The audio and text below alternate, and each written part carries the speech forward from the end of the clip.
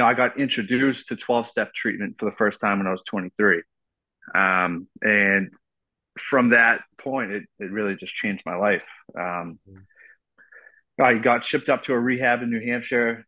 I wanted to get off everything, but I was unwilling to like completely change. So like me going away somewhere was probably the best thing that really my parents decided for me, right?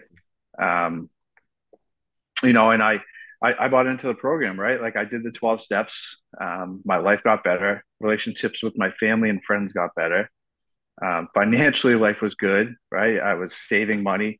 Even though I was only making like a minimum wage back then, I could still afford rent. I could afford a car. I could afford gifts on Christmas, Yeah. right? So like I saw the benefits in long-term sobriety, and it was just by working this simple program.